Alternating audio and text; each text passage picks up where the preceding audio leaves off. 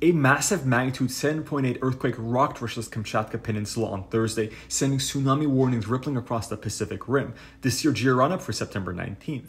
This quake is the largest aftershock since July's historic magnitude 8.8 megaquake, one of the strongest ever recorded. It struck at a shallow depth of 10 kilometers just east of Petropavlovsk-Kamchatsky. Luckily, thanks to Kamchatka's remote location and solid preparedness, no major damage or casualties were reported. Tsunami waves of up to 62 centimeters were observed, but alerts for Alaska and the Kuril Islands were lifted within hours.